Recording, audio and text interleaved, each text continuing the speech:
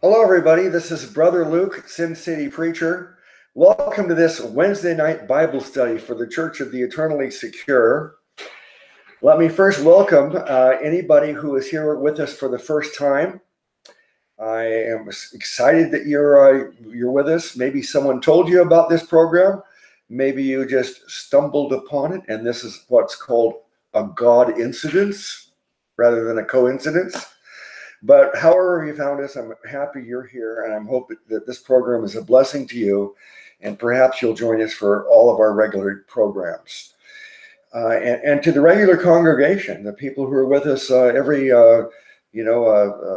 Sunday, Wednesday, and Friday, thank you for being with us again. To the moderators in the chat room, thank you for being here to help out.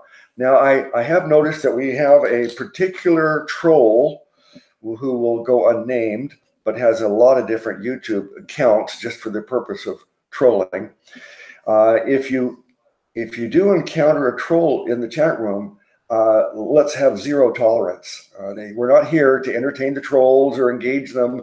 We're here to study together, and I want everybody in the chat room to be focused on the topic that we're talking about, which is Romans chapter 8 right now.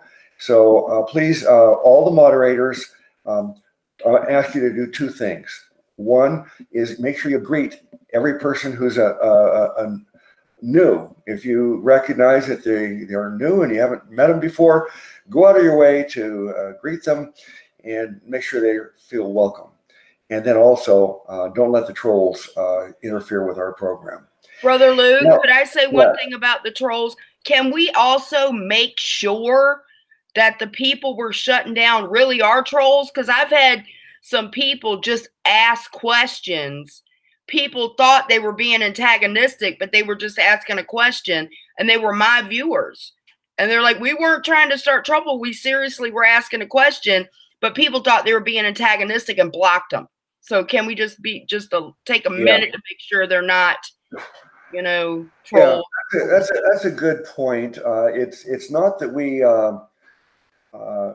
don't want to hear or entertain questions or even different ideas. As long as someone's not challenging us on our core doctrines, and I mean, this is not a place to have our chat room get sidetracked from the study to argue with someone who's a lordship heretic. There's a time and place for that. But if someone has a question, or give them a little bit of time to discern if this person has a legitimate questions, or if they're here just to cause trouble. And I know that you have the ability to discern that. So thank you. And that's a good point, Renee. All right. So now let's get to the introductions of Renee and Brother Cripps. Renee, if anybody doesn't know who you are, tell them, please. Hey guys, it's Renee Rowland, channel of the same name. I contend for the gospel of the grace of God, which is the only gospel that saves. And I've been out sick in the hospital the last couple weeks. And I want to thank Jason for being such a great host, along with Luke. And I'm really excited to dive in with you guys tonight. I missed you all very much. All right. Yeah. Thank you, sister. We've missed you so much.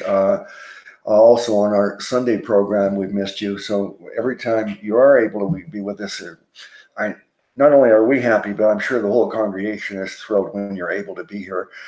And we'll keep praying for you, for your strong recovery of your health. Brother Cripps, for those people who don't know you, tell them about you and your YouTube channel.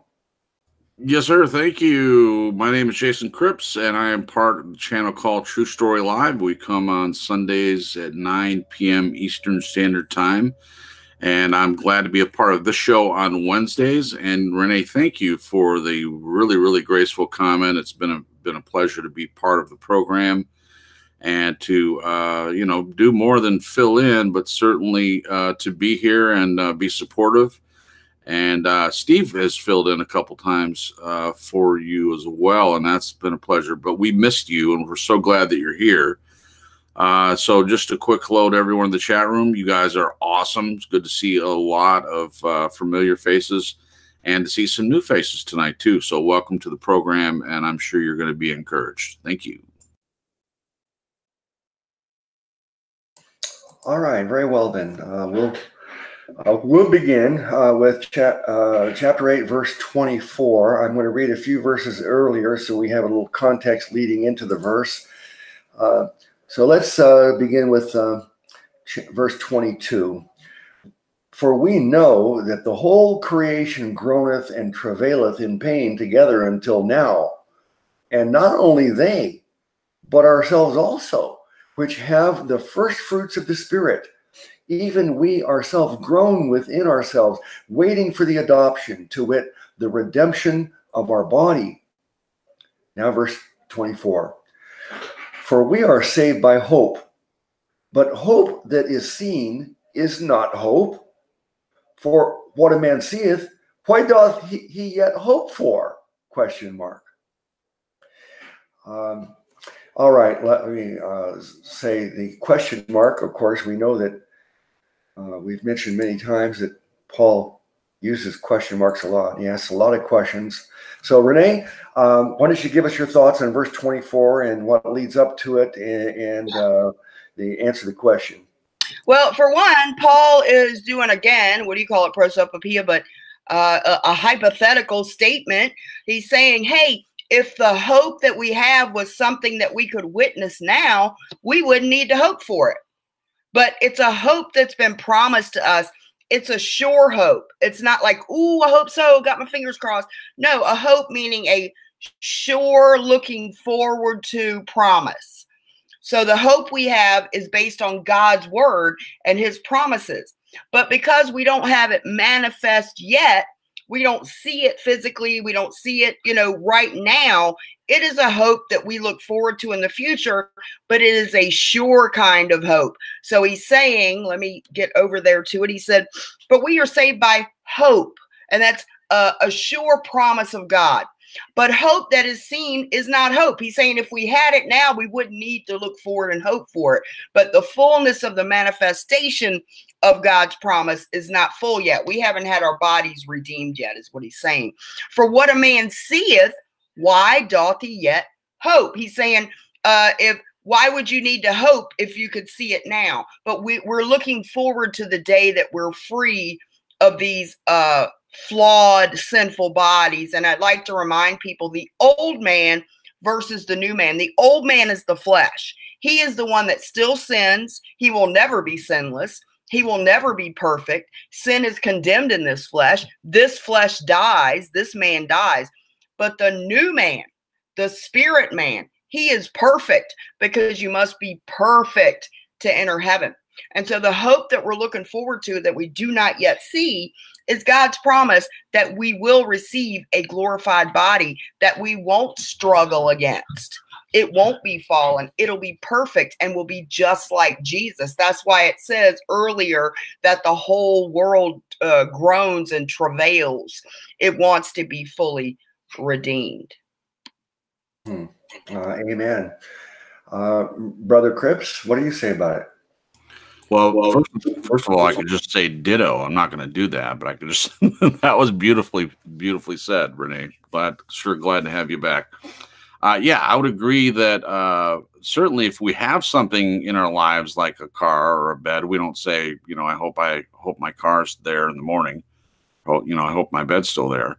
That's a poor analogy, but when it comes to Christ, it is more than hope. For us, we're saved by the hope. We're not going to hope for something that we know we have. It's tangible. We're able to see it. We're able to feel it. I would say too that our relationship with God gives us more than it's more than just wishing. It's a standard hope. It's based on our experiences with Him. It's based on the promises in the Bible. He continues to work in our lives, and it builds and builds and builds. Our hope can grow. And I love in Romans 5 where it says, hope maketh not ashamed, for the love of God is spread abroad in our hearts by the Holy Ghost, which is given unto us. So through the gift of the Holy Spirit, we're able to not be ashamed of hope. We cling to that hope. And Jesus said, blessed are you that have seen me and believe. But even more so, and blessed are those that do not see and yet still believe. So hope is something that we should delight in. We delight in that hope. And I love the way that Renee connected it to getting our spiritual bodies, because at that point, yeah, we won't struggle anymore. We'll have experienced that, and there'll be no need to hope anymore, because we will have experienced. So it'll change from hope to a real certainty. So thanks so much. Okay, thank you. There are some very important words in the scripture that are often found when explaining our gift of salvation and eternal life. Words like believe, faith, trust, hope. And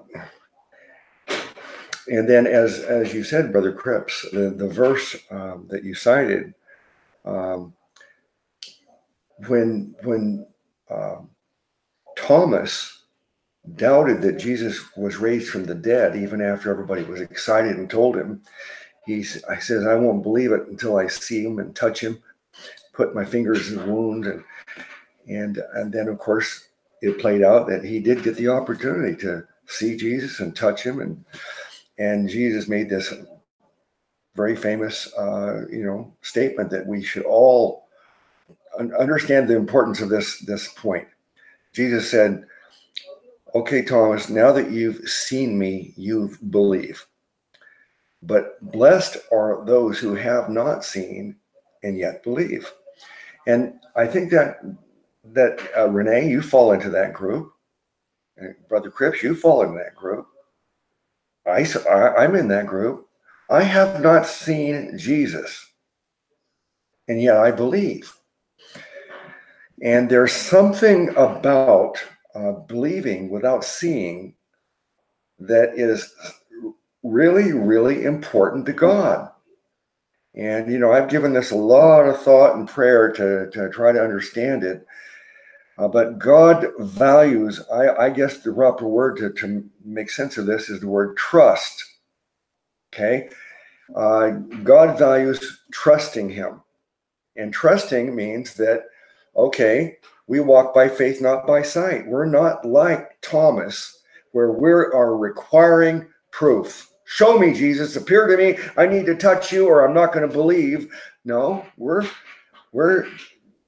even though we don't get to see and touch him, we're going to trust him anyway. And that's what God wants from us. The Bible says without faith, it is impossible to please God. So all of these things are related, and they make me conclude that the idea of believing, faith, trusting, and hope, these things that are all make the same point that God says, trust me, I'm not going to appear to you, but I'm going to give you the scriptures. And of course, we have the historical record of the resurrection. The purpose of the resurrection was to give us the proof. The Jewish people, the religious leaders told Jesus, well, you've made a lot of claims. Prove it. Give us a sign. And Jesus said, well, I'll give you the sign of Jonah. As Jonah was in the whale's belly for 3 days and 3 nights, so shall the Son of Man be in the heart of the earth for 3 days and 3 nights. And of course, this is referencing his death, burial, and resurrection. So Jesus promised that he would give us a bodily resurrection after his crucifixion as a proof sign that his claims are true. He is God. He is the Savior. He's the one that was promised to come.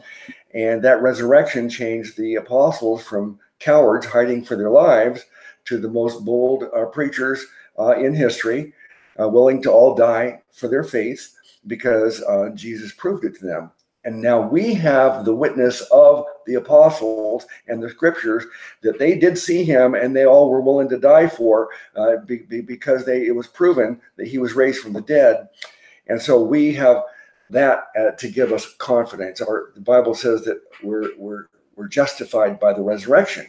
That means that my faith in Jesus is justified because he proved it. The resurrection is what proved it. Therefore, I'm justified in putting my faith in him. It's a sensible thing to do because it was been proven.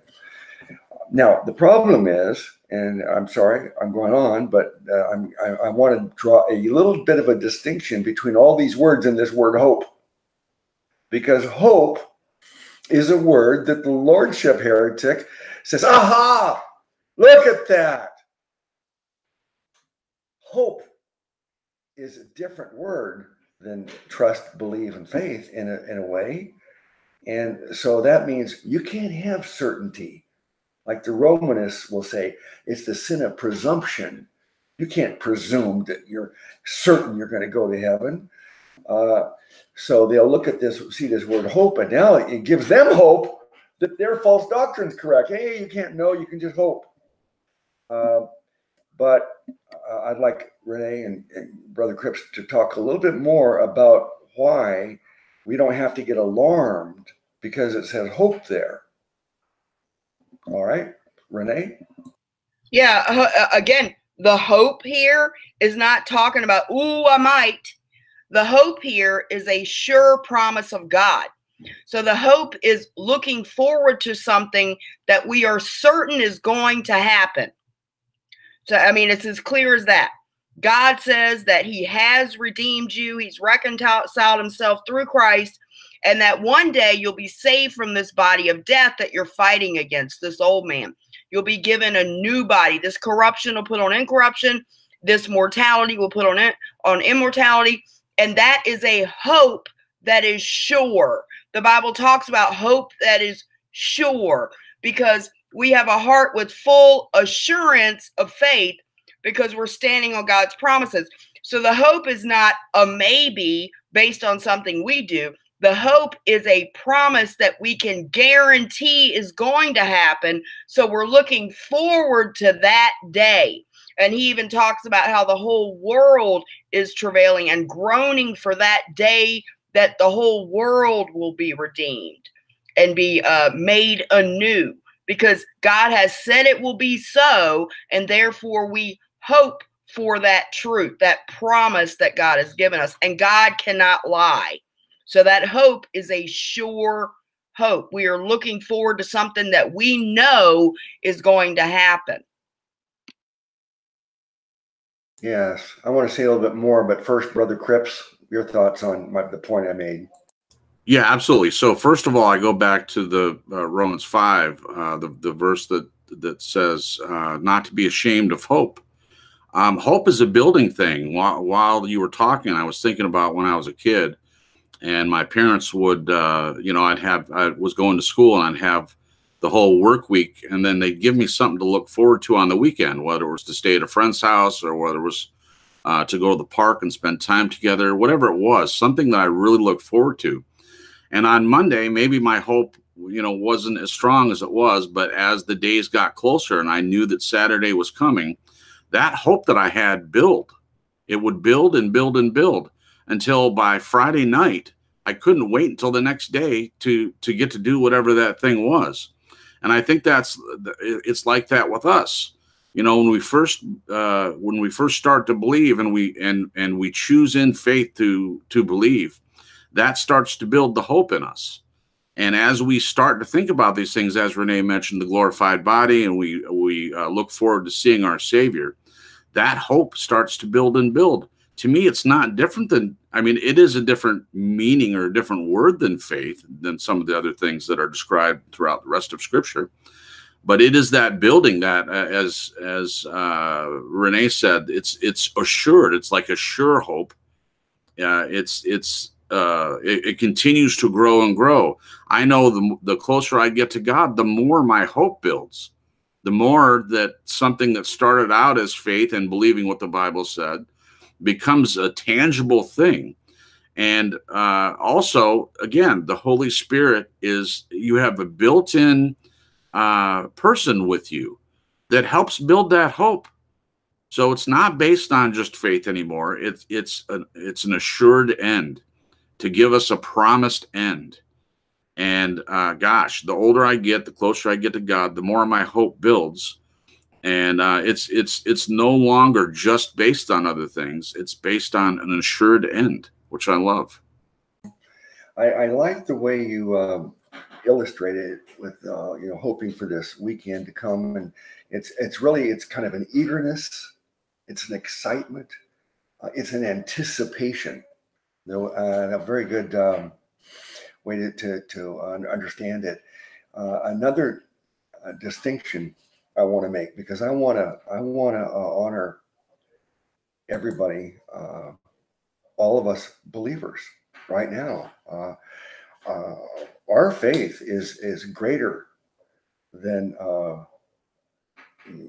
Matthew, Mark, Luke, and John, and Peter and Paul. We have greater faith than them.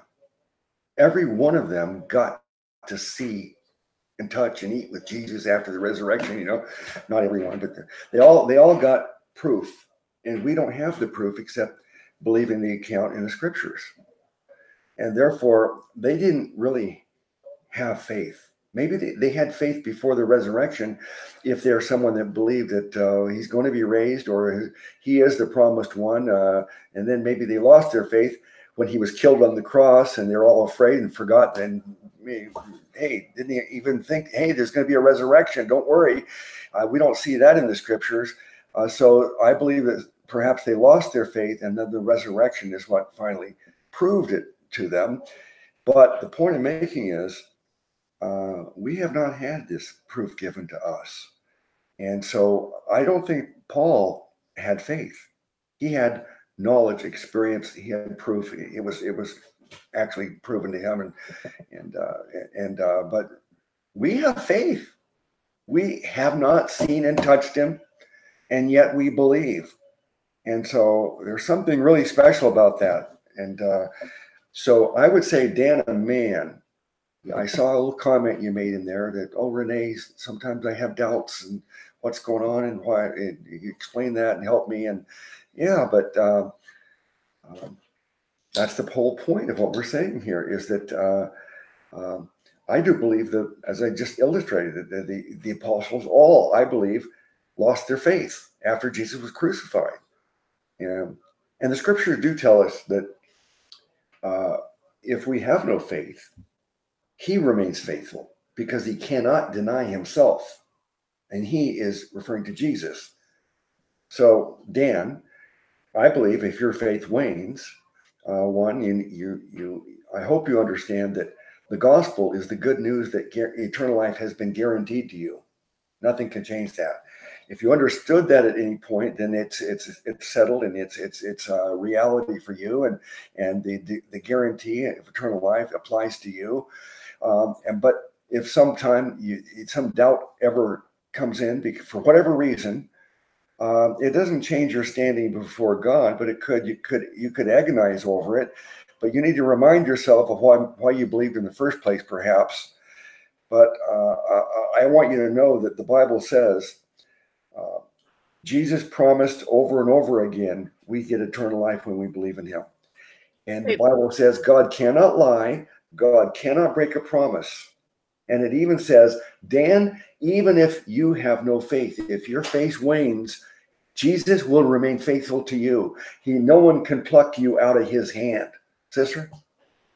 Yeah, a verse just popped up when in my mind when Jason was talking about, how the hope is a sure hope. It's just based on God's promises.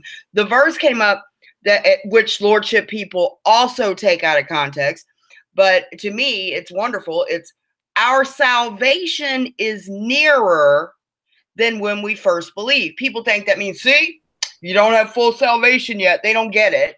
What he's talking about is the saving of the body, the fullness of our salvation, which means Jesus returning and giving us our glorified bodies. So that is a sure hope. See, our salvation is nearer than when we first believed. When we first believed, our spirit was already redeemed, right? We have been redeemed. We've been purchased. But it talks about that we're sealed by the Holy Spirit until the day of redemption. So it's kind of like when you go to a pawn shop and you put the money down, but you haven't picked up the item yet. So Jesus paid for us. It's a done deal. but this body hasn't been redeemed yet. So our salvation is nearer than when we first believed, meaning the salvation of the body. So that is a sure hope of our glorified body. So I just wanted to clarify that the salvation is nearer than when we first believed. We already are saved as far as eternally, positionally, but the salvation of our bodies, being given our glorified bodies to be just like Jesus, is nearer, because his coming is nearer now than when it was when we first believed. So that is a sure hope that we have. Did that make sense? Yeah. Amen. Yeah, it does, but I need to address Chase here in the chat room. Luke's he says, I blocked him. I would never block you, Chase, or anybody else if you're not misbehaving. But you're doing the same thing right now that you always do every single time from the very first time I ever encountered you. The very first time you stood out to me, because what you need is to be the center of attention. This program tonight is not about Chase. The chat room, the conversation is not about Chase. And I don't care if you have 300 accounts, I'll get rid of one at a time if you continue to need to be the center of attention. So participate in the chat room right now. Stay on subject that we're talking about, and don't try to get the chat room all about Chase. Okay? Stop being so self-centered. All right. Now let me read that in the Amplified, and then we'll continue on here. Verse 24 in the Amplified says, "For in this hope we were saved by faith. But hope, the object of which is seen, is not hope. For who hoped for what he already sees? But if we hope for what we do not see, we wait eagerly for it with patience and composure." I like that. That last portion is kind of what you were saying, Brother Cripps, the way it's expressing it there. We wait eagerly. That's what I was getting from your original comment there. It's an eagerness, it's an anticipation, it's a hopeful, I'm looking forward to it when you're using your example about looking forward to the weekend. Okay, anything else before I go to the next verse, guys? Okay, we'll move on to the next verse then. Okay, next verse in the KJV 25 says, "But if we hope for that we see not, then do we with patience wait for it." All right, Brother Cripps, why don't you go first this time? Sure. So he's doing what Paul does best. He's just doubled down on the point. He's doubling down on it. So if we hope for that which we don't see, I'm putting it in my own words. So if we hope for that which we don't see, he's making a statement. This is not a question. Notice what, as you always point out, punctuation. This isn't a question. This is a statement. Then we with patience wait for it. He's telling us that we need to wait for that with patience. We have the hope. We don't see it, but we wait for it with patience. And that's something that's beneficial for all of us to learn how to live in that patience. To use the same analogy, when I was a kid, that was the problem, was that on Monday, when they tell me I'm doing something on the weekend, I had to learn patience. I wanted that right now on Monday. I didn't want to go through a week of school and have to wait for something. But the more and more that happened, the more and more I learned patience. And that's all he's saying here, is that we wait for that with patience. So he's just kind of, it's a capper sentence for verse 24, in my opinion. All right, Renee, verse 25.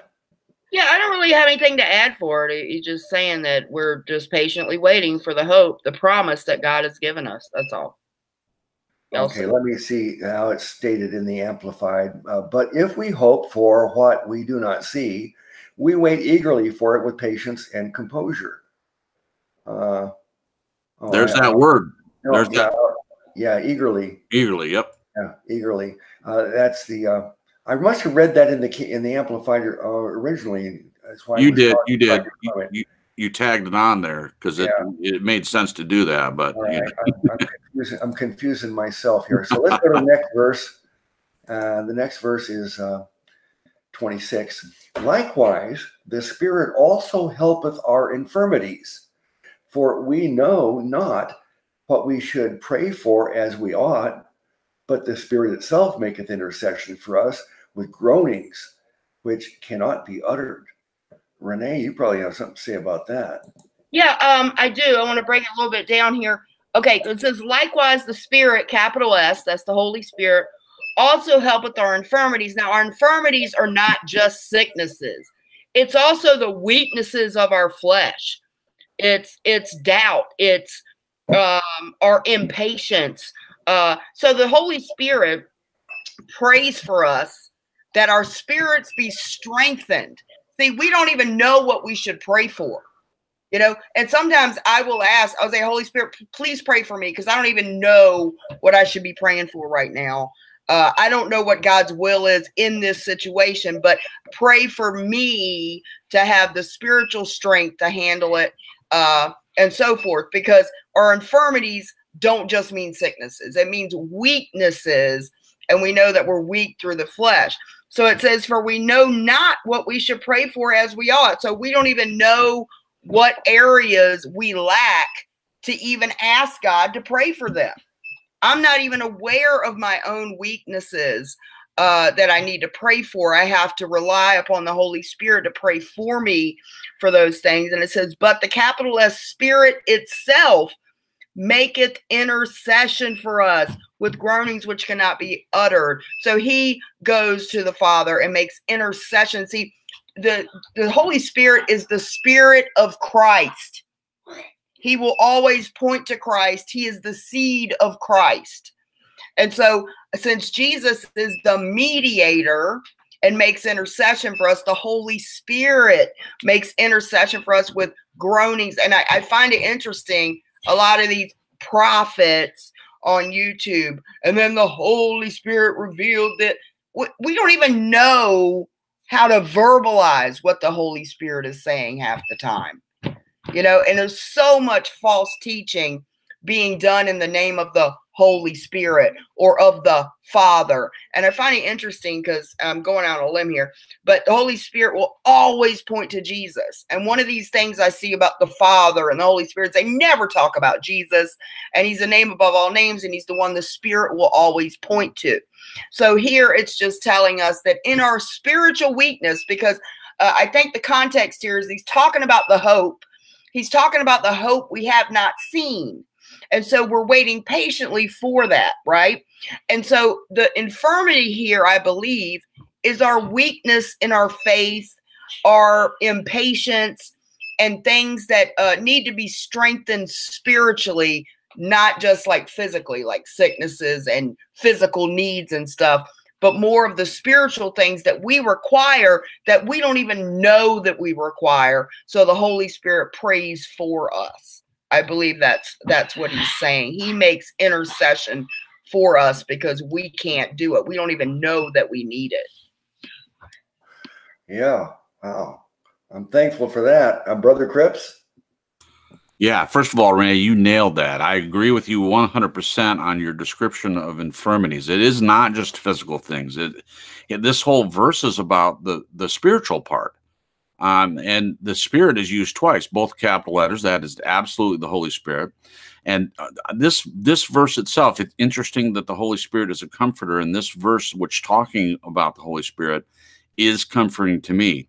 And this verse itself, 26, is taken out of context so much. And I won't go there, but there's a lot of people that use this verse to build up their doctrine and say that it's something that it's not.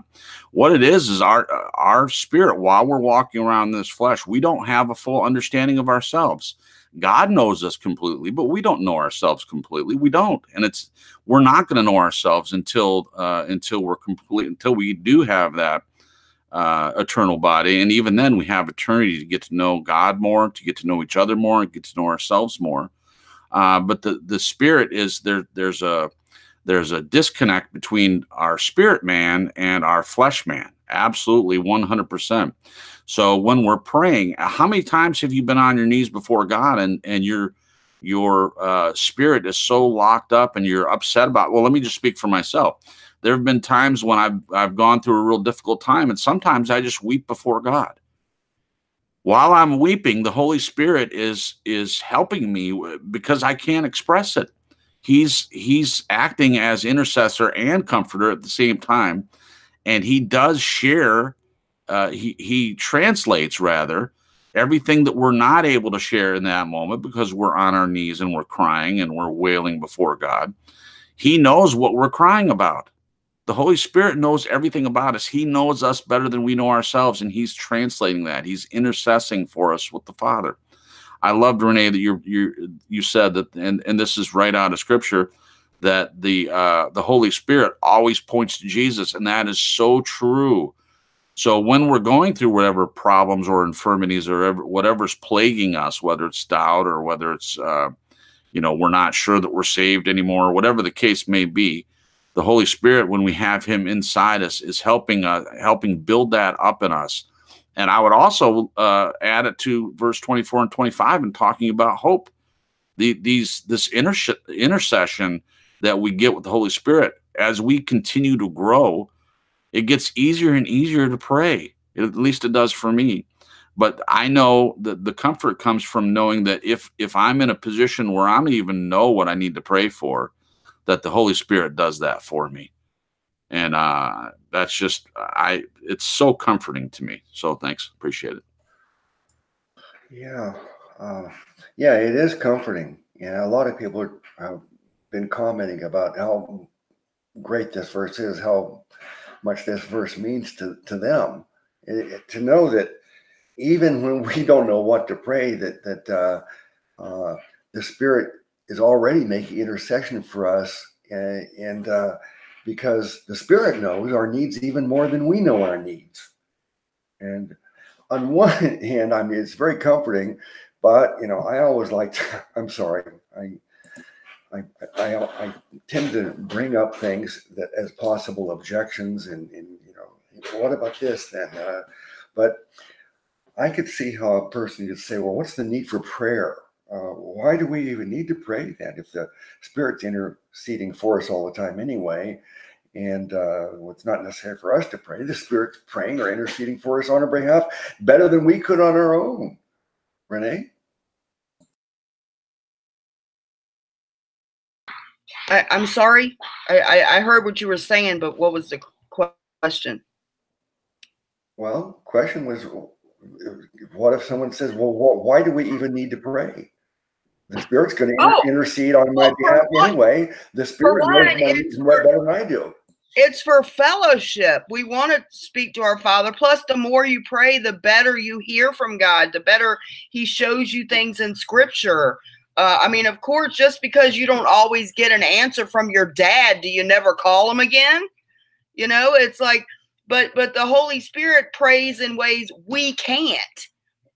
But the ways we can pray, we should pray.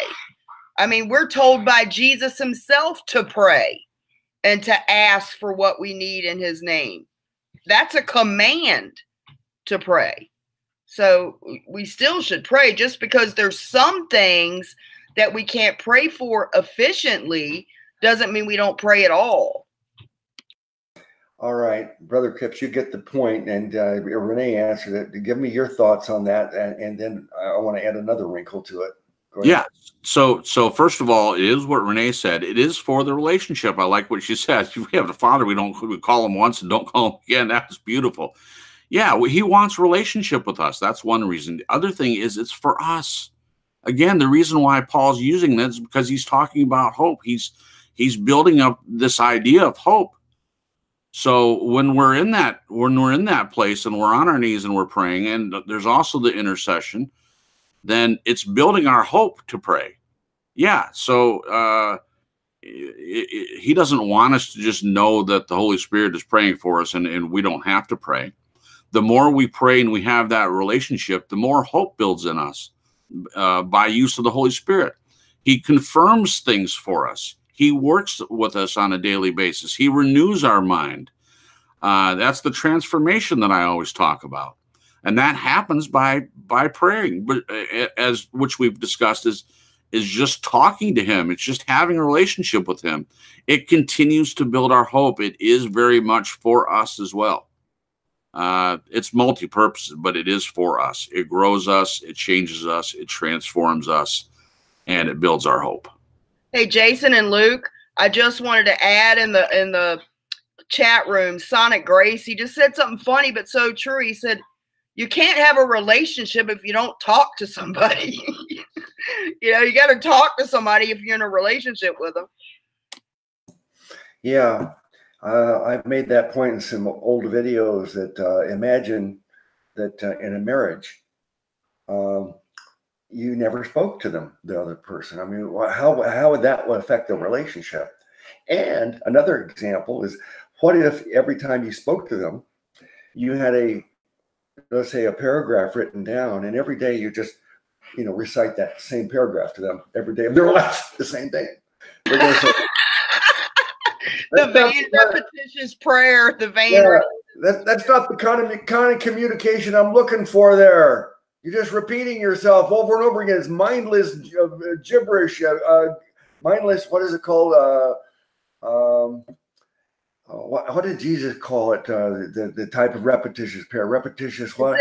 Vain repetitions. Vain repetitions. Imagine talking to your spouse and you just repeat the same 5 sentences every single morning to them. And it's vain repetitions. Come on, we have a marriage. We talk a little bit?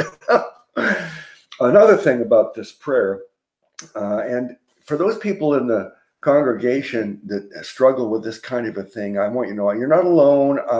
This is the way my mind works sometimes, and I end up thinking, maybe I think too much. But I'm thinking, as we're discussing this, okay, so maybe the best prayer is, Lord, you know all my needs. You know better than me. Let me see, how does it say here? For we know not what we should pray for as we ought, but the Spirit itself maketh intercession. So you know better than me my needs, so you just take care of it all. And yet that's kind of risky for me because it's kind of like I started off praying many years ago, Lord, I have a character flaw. I'm impatient. I lose my patience. So Lord, help me get more patience. That prayer didn't last that long because it dawned on me one day that if I'm asking for patience, that I'm going to be required to be put in situations that test and create patience. You have to go through trying situations that would make you impatient to develop patience. And I thought, whoa, I don't want that. I'd rather not have my patience get better if I have to go through some struggling to get it. And it's the same kind of a thing. If you just turn it over to God and say, God, I know the Spirit knows better than me, so you just take over and well, gee, what if God knows better than you and his plan is totally different than what you want? I mean, you're nice and comfortable. You don't want the boat rocked, and yet God has something else in mind, and you're saying, your will be done, Lord. Like, thy will be done in my life. Do I really? Do I really want God's will done in my life? Maybe I'll get uprooted. Maybe that my life will have to be totally turned around and flipped over to actually do God's will. Do you have any of those thoughts, or am I just like a paranoid schizophrenic? Brother Cripps, you go first this time if you followed me. Hey, you guys, I just wanted to say, you were talking about that vain, repetitious prayer. In Matthew 6:7, Jesus makes sure to say that those kind of prayers are what the pagans do. So if you look at the Catholics with their Buddhist Eastern prayer beads and their constant, vain, repetitious prayers, that stems from overt, flat-out Babylonian paganism. I just wanted to confirm that. Yeah, and it's what the Catholics do too. They say the prayers over and over again, and they repeat the same things constantly. Amen. And that's what religions do. Okay, that's the difference between the relationship we have with God and the indwelling of the Holy Spirit, and Him working with us and transforming us by the daily renewing of our mind. Every day, walking with Him, we're always saying new things. We're learning new things. We're growing as we stay connected to the divine. We're constantly growing. We don't have to say the same thing again and again. It's no problem to say the Lord's Prayer. It's a pattern that Jesus put in the Bible that disciples asked how we pray, and so it's a pattern that's given to us. But we fill in our own things. It's just, give glory to God at the beginning, pray for our daily needs, et cetera, et cetera. There's no problem with that. But the vain repetitions part, that's a good point, Renee. And that's what religions do. Hail Mary, full of grace, blessed art thou among women, blessed is the fruit of thy womb. And you say it again and again and again. And in fact, you come in and you give your confession, and then they tell you how many Hail Marys you need to say and how many whatevers. Like it's a punishment. Like it's a punishment to pray. But also Muslims, Hindus, Buddhists, they call them mantras. Yep. They'll repeat over and over again these mantras. And then the Muslims pray 5 times a day based on the movement of the sun. Then they do their Hajj 7 times for the 5 moving planets and the sun and the moon. Yes. They do that to worship the hosts of heaven. They don't realize it. It's all Babylonian. And they pray little parts of their Quran or little parts of the Mahabharata for the Hindus, or Buddhist mantras and Catholic prayer beads. It's all the same. Our faith should look nothing like any of those Babylonian religions at all. Amen. Brother Cripps, the point you made, I'm in agreement with it, but I would change one word and think that there's a better way to say it. You called the Lord's Prayer a pattern to follow. I would think rather than a pattern, Jesus gave us an example of how to pray, or a model of how to pray, but not as a pattern that we repeat these things. I think a pattern would be that it's would support the Roman Catholics' idea of this is the pattern, you repeat it over and over again. But all right, let me read that in the Amplified. Let me see. Which verse was that? Yeah, that was still 26. In the Amplified, 26 says, in the same way the Spirit comes to us and helps us in our weakness. We do not know what prayer to offer or how to offer it as we should, but the Spirit Himself knows our need at the right time, intercedes on our behalf with sighs and groanings too deep for words. What do you think of that way of expressing it? I love the too deep for words part. I mean, that brings it home. Too deep for words. Again, it's the idea that we don't know ourselves fully. I want to just give a brief example. Do you know that we cannot actually see ourselves fully? When you look in a mirror, you're not seeing yourselves as other people see you. There's no way, even looking at a video, you're not able to see yourself exactly as other people are able to see you. The same way with the way that we sound. When we hear our own voices for the first time on a recording, what's the thing that people always say? Do I really sound like that? You're not able to hear yourself or know yourself fully, but the Holy Spirit is. God knows you better than you know yourself. And so in this way, I mean, that's a great way to put it in the Amplified. I think that, I mean, these deep things that we don't even understand about ourselves, the Holy Spirit knows us because He's God and He has a full understanding of us. And I can't wait to get to verse 7 because this tied to verse 27 because this explains a lot of it too, even further. So. Okay, let's do 27 and 28 together. It says, and He that searcheth the hearts knoweth what is the mind of the Spirit, because He maketh intercession for the saints according to the will of God. And we know that all things work together for good to them that love God, to them who are the called according to his purpose. Maybe 28 should have been separated because there's an awful lot of theology in verse 28. So go ahead, brother. Or Renee, your turn. Yeah, I was just going to say, man, we're going to get into killing Calvinism in a minute. I think the verse here, it just says, he that searcheth the hearts knoweth what is the mind of the capital S Spirit, because he makes intercession for the saints according to the will of God. I think that's just saying, it's kind of explaining the verse above, that the Holy Spirit prays for us in ways we can't even, like you said, in ways we can't even speak through words. It's groanings that can't even be uttered. There's a communication going on with the Father through the Holy Spirit that we can't even fathom in language.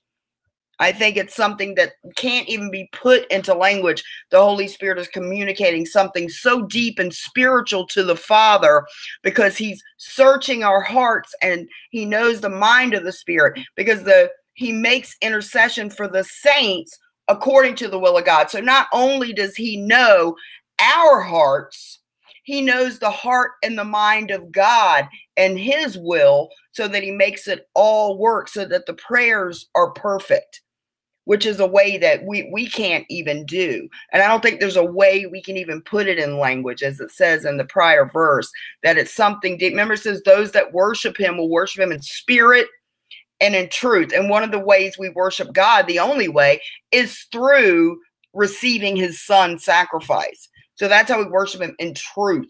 We're coming through the Son. And here the Spirit is working along with the will of the Father for our prayer, for us to be prayed for and to have our prayers answered. That's what it seems like he's saying there. Let me jump in. We're moving on, but I got to go back to this with groanings which cannot be uttered, because I'm thinking that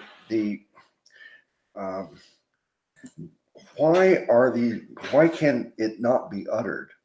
I think it's different than when Paul says he was told things by God that cannot be said, that it has to be kept secret. And that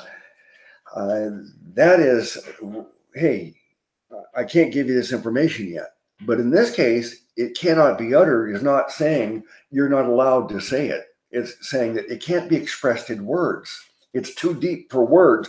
There are no words to express this. That's what I would think. But okay, Brother Cripps, verse 27.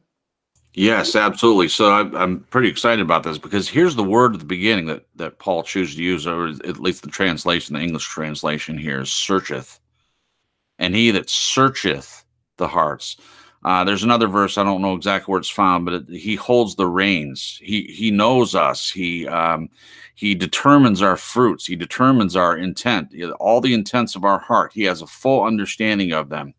And again, I love that Paul does this. The more and more we go through Romans, the more and more I think about what the kind of things and doctrines and things that were going on at that time that he must have fought against, and the fact that we still fight against the same things now. The reason why all these verses have to be explained again and again and again, and why he keeps repeating himself, it seems like he's just so repetitive, is because we're still struggling. We still have people that don't get this. I mean, this is so plain to me, and I do agree that 27 explains 26. It brings it home. So he searcheth the hearts, knoweth what is the mind of the Spirit. Yep. And because he maketh intercession for the saints. And here's the last part I wanted to highlight: the will of God. How often does it say in Scripture to give us ideas of what to pray for? When we pray for wisdom, we know that he's going to give it to us liberally. So I pray for wisdom all the time, because that's something that I want. So certainly when we pray knowingly for something that God wants, we have a better chance and almost an assurity that he's going to give that to us. So if it's something that we're not even aware of, because it's deep, deep, deep, deep, deep inside us, and the Holy Spirit knows that. He knows our spirit. He knows everything about us. Again, I keep repeating that same thing. We don't know everything about ourselves yet. We're not going to. It's because we don't have the full understanding of ourselves. But the Spirit does. And so when we have these groanings which cannot be uttered in verse 26, 27, he that searcheth the hearts knoweth the mind of the Spirit of God, because he maketh intercession for the saints. That's us. That's all of us that have believed on him according to the will of God, the perfect will of God. And then I'm going back up to 24 again. This also builds hope. This is for Dan. It's on that same, well, it's for all of us, but he's making the point here exactly that fits the question, about anything that we deal with, doubt or whatever it is that we're struggling with, the relationship with God and the praying, and that the Spirit is going to bat for you and everything, even if it's something that you don't have a full understanding of. He understands it. And the closer you get to him, the more you stay connected to the vine and connected to him. That Holy Spirit is going to continue to work with you on that and build your hope and give you more understanding as time goes on. But you can be assured, there's that comfort again.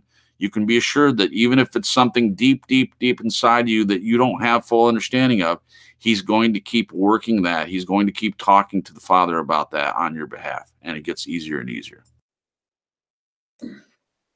If we finish this chapter tonight, then next week we'll begin chapter 9. And I've done a lot of preparation for chapter 9 because it's the foundation of the heretical teachings of Calvin. But already we have a couple of things now that are just like the very beginnings of some of these Calvinistic errors. And the question of according to the will of God is a very important thing to understand. When a Calvinist reads scripture, he's reading it with the Calvinistic philosophy in mind and everything he can, he's trying to understand through that lens. So some people would take this verse and say, see, everything is the will of God and man does not have a free will. That's the difference between Calvinism and God's real sovereignty. What do you call that? Eisegesis, when they put their preconceived notions in? Okay. Yeah, eisegesis is putting in your idea into the scriptures. Exegesis is reading the scriptures and letting the scriptures tell you plainly what it means and just accepting it rather than trying to twist it according to your philosophy that you're bringing into it. So it's putting into the scriptures or just accepting what the scriptures say for what it really means. But here, when it says according to the will of God, it brings up the question of sovereignty. By the way, this might surprise people. I imagine that many people here have not studied Calvinism that much, if at all, and don't understand the seriousness of this heresy. But the word sovereignty is not in the Bible. Did you hear that? I'm saying in the KJV, just like in the KJV, we don't find the term repent of your sins. That term is not in the KJV. The word sovereignty, even sovereign, is not in the KJV. Now, the concept we can find, just like the word Trinity is not in the KJV, but the concept is there. But the concept of sovereignty in the Bible that we need to understand is that God is omnipotent. God can do anything he wants to do. Anything that can be done, if God wants to do it, he can do it. But what I would call hyper sovereignty is taking the idea that God is able to do everything to an extreme position, saying God exercises that ability and controls everything. In other words, every thought, word, and deed of man and the devil and the angels and everybody, everything, thought, word, and deed, God is in controlling it. We don't have any free thoughts or free actions, or we're basically mindless puppets or little robots that God's programming and making do everything. That is the sovereignty of Calvinism. That's what I will call hyper sovereignty. But the idea of God being sovereign, and it's just like you have a king of a country is called a sovereign, but he is sovereign in that he can do what he wants in his kingdom. He's the boss. but he's not actually controlling every person in the kingdom, everything they think and do. It's the same thing with God. He can intercede and do it and take control whenever he wants to, but he allows us to operate freely based upon our own decisions and free will. Because only with free will can there be a love relationship between man and God. And without free will, it's impossible to have a love relationship. So that's kind of the beginnings of what we'll be getting into next chapter as we talk about, that's the main chapter of the Bible for Calvinism, chapter 9. So here when it says according to the will of God, that don't take that to mean that God is going to control it all, but God does have a will. But he does not exercise his will all the time. It's like when it says that do not think that God is slack in his promises. No, he's long suffering. He's patient, not desiring that any should perish, but that all should come to repentance. So it's saying that God is being patient with us. He doesn't desire that any should perish. And yet we know from tons of scripture, there are people who will perish. So God is not imposing that desire on us. It is what he wants. His heart is, I want everybody to come to the belief in Jesus and get eternal life, but he's not imposing on everybody. So there's a difference between the will of God and the desires of God, and thinking then that will play out. God will get his will. God will get his desire every time. No, he doesn't enforce his desires on us, because that would mean that we don't have any free will, and therefore we can't have a love relationship. All right, before I go to the next verse, any response to that? Okay, the next, let me read that in the Amplified before we go on. And we know with great confidence that God, who is deeply concerned about us, causes all things to work together as a plan for good for those who love God, to those who are called according to his plan and purpose. Oh, I'm sorry. I did the same thing again. I read it I meant to read that 27 in the KJ, in the Amplified. Let me back up. Verse 27 in the Amplified. And he who searches the hearts knows what the mind of the Spirit is, because the Spirit intercedes before God on behalf of God's people in accordance with God's will. So no great revelation from the Amplified on verse 27. But so on in 28. So Renee, verse 28, KJV, and we know that all things work together for good to them that love God, to them who are called according to his purpose. Renee? Yeah, I saw we're going to get into a little Calvinism, and I'm glad, because each verse broken down explains it so well. The next one explains some of this, but all right. Somebody just asked me a second ago, so God does make all things happen, right? Nope. God sees the end from the beginning. Now his overall purpose will always be served, but he doesn't cause all these bad things to happen that happen in this world. However, it says he will use them for the good of those who love him. So what people mean for evil against us, or what the enemy means as evil against us, God will flip that script and make it work in our favor somehow, helping us grow spiritually or to benefit us in some way. Just like Joseph, his brothers sold him into slavery and they meant it for evil, but Joseph said God used it for good because he saved the lives of millions of people by having Joseph be in prison at the exact time that a dream needed to be interpreted. Then Pharaoh had his dream interpreted and put him as the second most powerful man in all the world, the civilized world, saving millions of people's lives, including that of his family, which became Israel. So, although God didn't cause those evil things to happen, he used them for the good of those who love him. And that is what that means. We know that all things work together for good to them that love God. Now, I want to remind everybody, we're not saved because we love God. We're saved because he first loved us.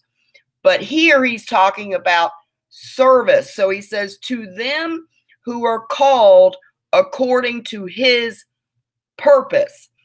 And now, every saved person is called according to God's purpose. We still have free will whether we're going to walk in that purpose, but that doesn't mean that God doesn't have a purpose for it just because we don't walk in it. But because we're saved and we belong to God, Paul has constantly reminded us we're bought with a price. We belong to God. We are debtors to Christ, not ourselves. And so he tries to keep us on the path of being and walking in God's purpose.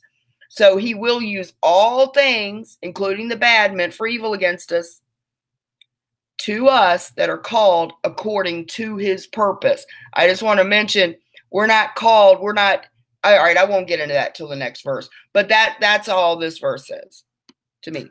All right, very well done, sister. I'm restraining myself, but I want Brother Cripps, go ahead. Okay. 28. I love this verse, and I am I'm right in the process right now of living this verse out, the promise that he gives us here.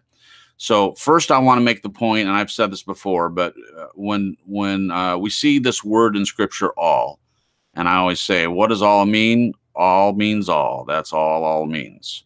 It's kind of quippy, but it's absolutely true. So when he says all, he means all. So he says, and this is what a great promise this is. And we know he's saying to everyone that he's speaking to as if they already have knowledge of this. And we know that all things work together for good to them that love God, to them who are the called according to his purpose.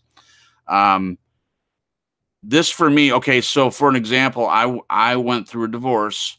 It was finalized in 2012, but it started in 2011. It was not my choice. I didn't plan on going through the divorce. God didn't make my ex-wife decide that she was going to leave the marriage. It's something that happened to me. It was not a choice that I made. God didn't make it happen.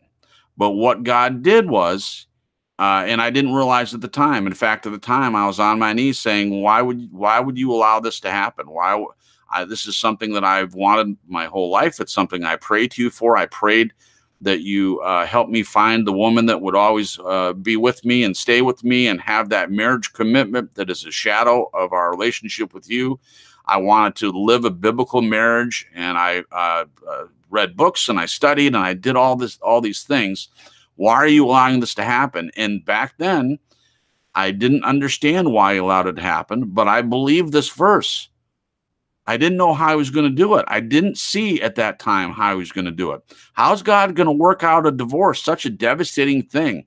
It's all the shame that comes with it and all the failure and all the feelings that come out of that for me.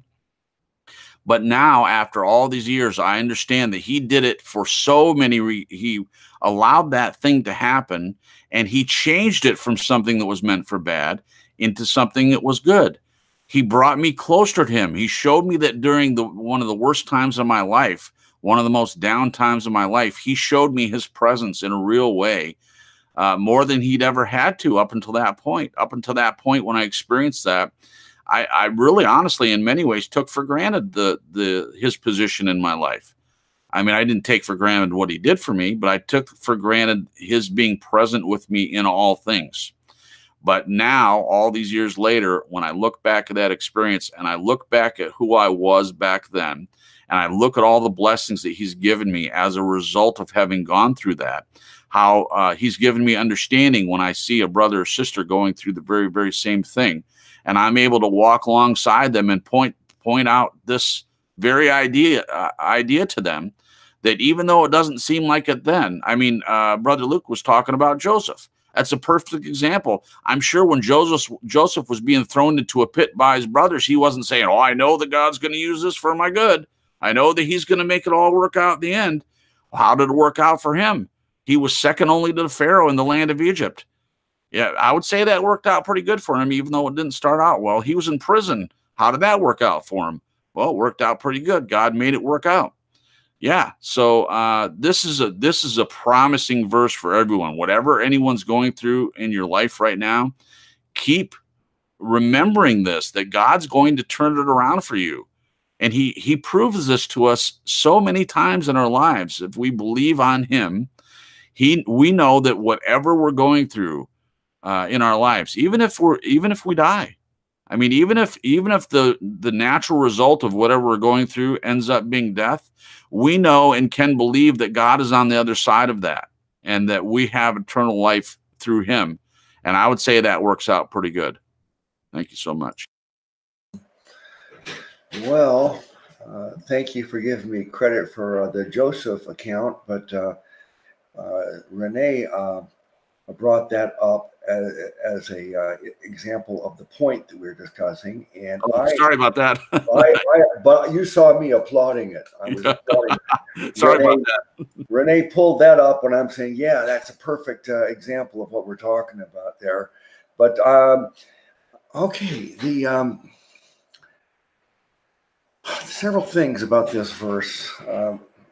One is, I would probably end everything everybody said about this and the verse itself and put on the word eventually.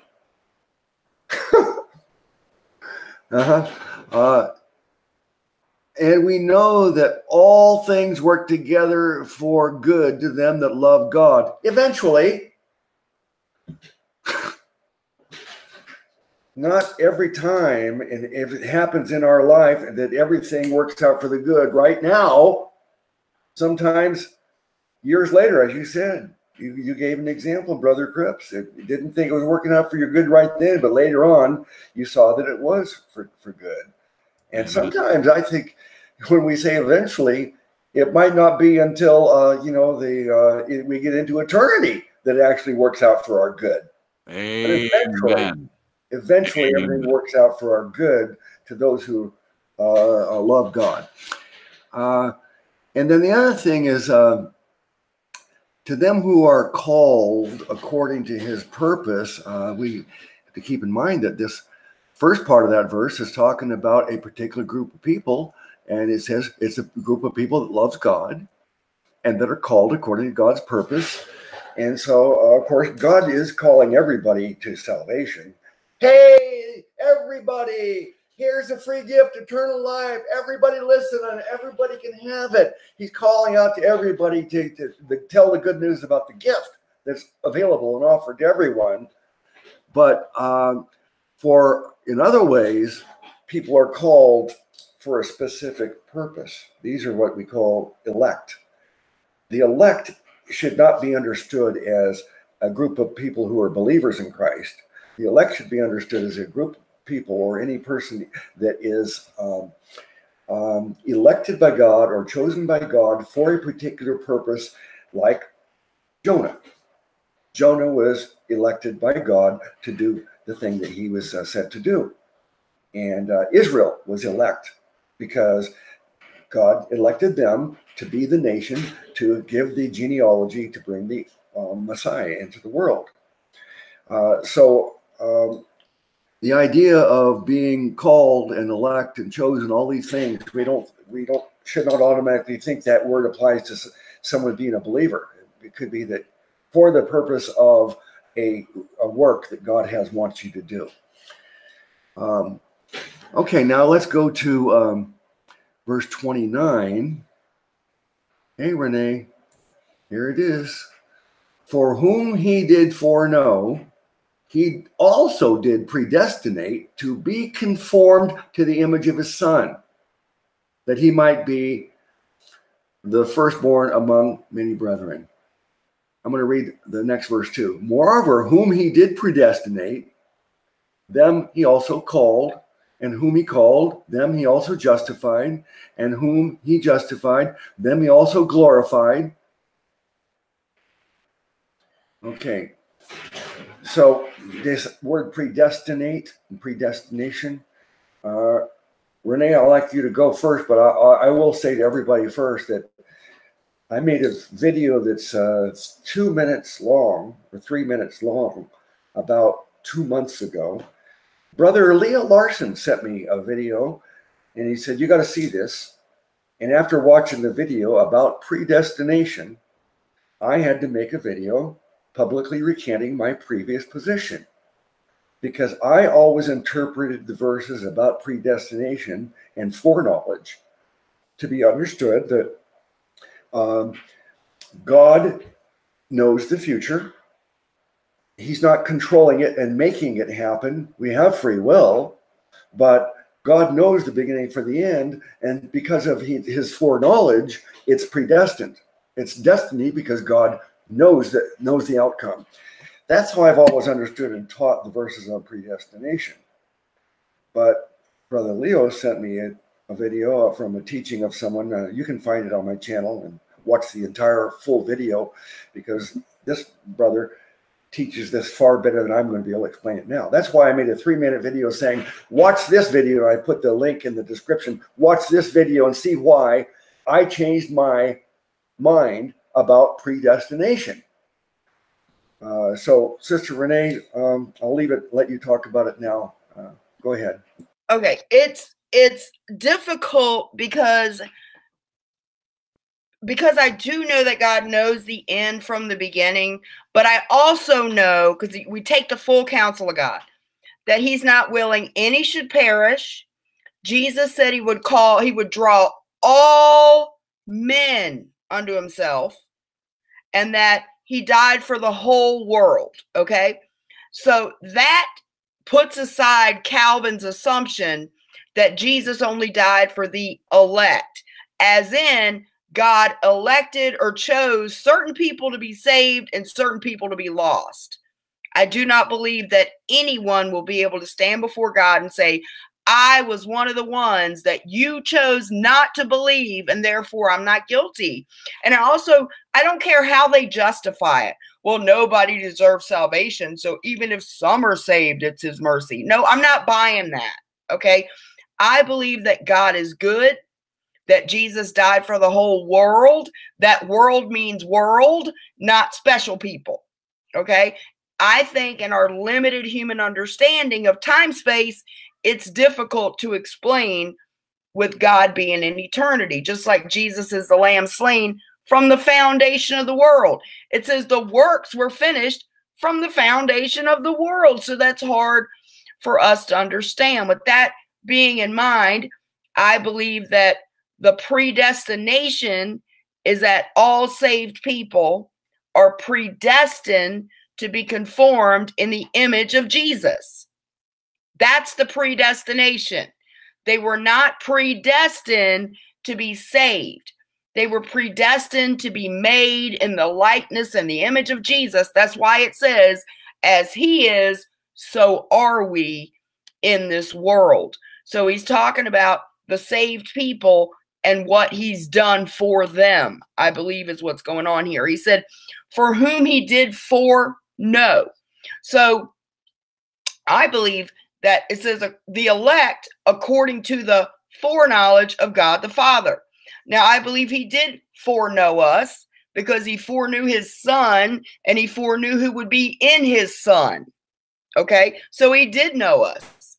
From whom he did foreknow, he also did predestinate to be saved.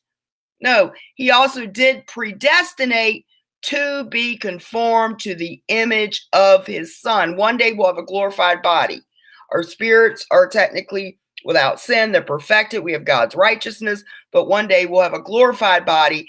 And it says that he might be the firstborn among many brethren. Okay, so he is the first risen from the dead in his glorified body. But he is the first among many brethren that will be risen unto glory. Okay, so he goes on to explain it. Moreover, whom he did predestinate to be conformed in the image of his son, then he also called. We are called for a purpose. It tells us that. And whom he called, them he also justified. That means declared righteous. By the way, it says that he calls all men. Okay. Everyone, not everyone answers that call. Okay. I believe some of this is in our hands. I think that we, in the hardness of our hearts, can reject it or we can receive it. Some people don't. Some people believe that he just picks us. Some people are picked to believe. Some people aren't. I do not believe that. And I don't believe it because based on other scriptures that say, whosoever will come, drink of the water freely. So it has something to do with our being willing to do that. Now, when it said it's not for him that willeth or for him that runneth, that means it's not a person's efforts that makes it happen. That's all that means. All right. Them he also called, and whom he called, them he also justified, declared righteous, and whom he justified, them he also glorified. So this whole second section here, verse 30, seems to be a breakdown of 29, which says he also did predestinate to be conformed in the image of his son, that he might be the firstborn among many brethren. Then it explains the process of being conformed in the image of his son. They're called, they're justified, they're predestined to be conformed in the image of his son. It says that first, and then he glorified them. So I think that 30 is a breakdown of the predestination of being conformed in the image of Jesus. I think that's what 30 is explaining there. Yeah, I'm happy to hear you say that because I think you've got it right. And I will say that it took me 32 years to be corrected.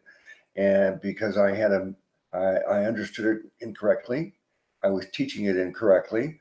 And I think that the way you expressed it is the right way to do it, that we are destined, when we are a believer, every believer is predestined to be conformed to the image of God. Brother Cripps, there's nothing that can change it. You're going to be conformed to the image of Christ. It's destiny. Amen. Thanks for that promise. Every believer is destiny. It's predestined. That's what's predestined. Actually, the video that I watched on this, it goes into much more detail for probably 30 minutes or an hour, and I think there's 4 things that they point out that we're predestined for as believers. But we're not predestined to become believers, as you said, Renee. But every believer is predestined for certain things. So being glorified and so on. So you got it right, and I'm glad I got it right now. I love being right, and if I'm wrong, correct me, because I've been proven wrong numerous times about things. And I'm happy to be corrected because I'm real happy when I get it right. All right, Brother Cripps, did you have anything to say about verse? Did you talk about 29 and 30, Brother Cripps? No, sir. Please do. Yeah, sure. So first of all, Renee did a fantastic job, and I could again just say ditto, but I won't do that. So 29. Now, I didn't struggle with this growing up. I didn't struggle with this verse as much as it seems like people do. And I grew up in a Baptist church, but it wasn't a Calvinistic Baptist church. But I had a couple people that went to my church that were trying to convince me about Calvinism, about election and whatnot. And I struggled to understand how they were coming up with this idea from this verse. Because as Renee just very well pointed out, and also Brother Luke pointed out as well, for whom he did foreknow, that simply means that when all the other verses in Scripture talk about the nature of God, talks about that he's all-knowing, all-powerful, and he's everywhere at once. He's able, these are some attributes of God. The foreknowledge part simply means that he knows the beginning from the end. He's Alpha and Omega, the beginning and the end. He knows everything. He was there before the foundation of the earth, and he'll be there after this particular earth passes away and the new heavens and new earth are made, and we're living in those places. He knows everything. We don't know everything, but he does. So it's easy to understand the idea of him knowing ahead of time all the people that would accept salvation. We still have free will. This is where I don't understand where the Calvinists get this, that we don't have free will because of the words being used in this verse. So he Okay, he did foreknow. We understand what that word, he knows ahead of time. He already knows who those people are that are going to accept his son. He doesn't make them do that. He just has knowledge of it. So the ones that he knows ahead of time will accept his son and will believe. Then here's the promise: are predestinate to be conformed, as the other you other two folks said, to be conformed. Here's the promise: we are promised that we're going to be conformed to the image of his son. We're promised that. We don't have to worry about it. We don't have to lay in bed awake at night in fear that if we don't wake up, if we were to die while we're sleeping, that this isn't going to happen. We know that we're going to be conformed to the image of the Son. We're in the process of that now. It's already done in our spirit. Our body has yet to be conformed to the image, and that's what it says here at the end, that we might be the firstborn among many. Jesus was the first one. He's the first and only one right now. But we will all have that same status, that eternal body. And I agree with Renee. Verse 30 is just going over it again. Again, in verse 30, my favorite word is justified. And this is one of the reasons why I like Romans 5. Justified by faith. Justified just as if I'd never sinned. We should all be jumping up and down for joy about that word. Because of what Christ did, a belief in what he did and the resurrection makes it seem like just as if I've never sinned. And then here's the promise at the end of being glorified. We're in the process of being glorified. It's not completed yet. We're glorified. The spirit man's glorified, as I think Renee pointed out. But we don't have the eternal body yet. But that's being promised to us in these verses. And by the way, just so everyone knows, I can't ever be accused of this. I didn't believe what the Calvinists were trying to teach me. That never happened. So thank you very much. Yes, I'm glad to hear that. There are some people who went through Calvinism and others that went through Lordship. And yeah, I'm thankful. The basic core doctrines that we say these are the three core doctrines of Christianity, that was established and I understood correctly and believed correctly from the very beginnings of my faith. I never had to go through any long or short periods of works or any of these false teachings. And I know others who have, and I feel for you. It's tough to do that, but thank you, Jesus. Brother Luke, I think that churches denominations confuse more people than anything. And when I stopped it all, stopped the mouths of men and traditions and denominations and just sat down with God's word. And if any preacher wasn't preaching free, hyper, truthful, no holds barred, wasn't ashamed of it, grace, I didn't hear a thing they had to say. I didn't listen to because I could not be sure. If a man has got the true gospel, then I'm willing to listen. It doesn't mean they're right on all things, but at least I'll listen. But I'll also check scripture. What I have found, if you want some clarity, is ask God to show you through the Holy Spirit how to rightly divide his word and spend time in his word. But read it once you're saved because you can make a mess out of it if you're not. But what I've seen is people get confused when they go to these churches, these denominations. And I don't want to keep anybody out of church because I do my best to support a local fellowship, even though I'm against a lot of what they teach because they're right on the gospel, but just because I want to be part of a local assembly and support a gospel soul-winning church. But I'm telling you, when people get out of these churches and just spend time in God's word with him showing them, I see that things clear up for them. That's what I've seen anyway. All right. Now, when we started tonight, I was hopeful but skeptical that we would get through the remainder of the chapter, because at the rate we go, it wasn't likely to happen.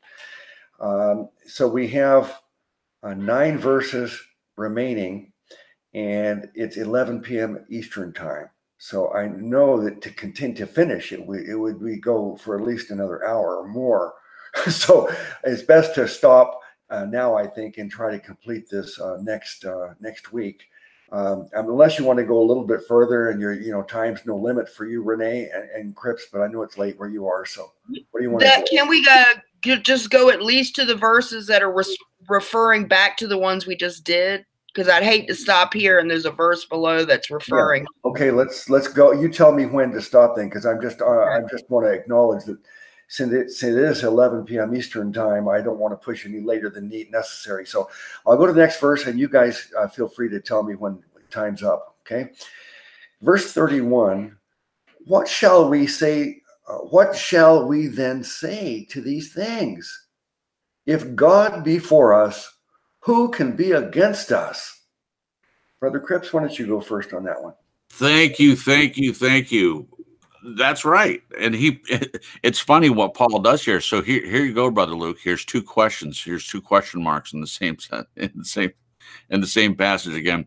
What shall we say then? How many times have we heard this in this Roman study? Heard Paul say this?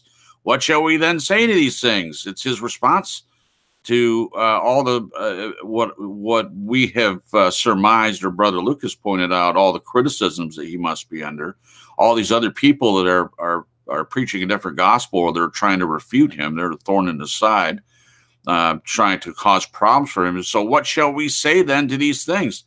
If God be for us, who can be against us?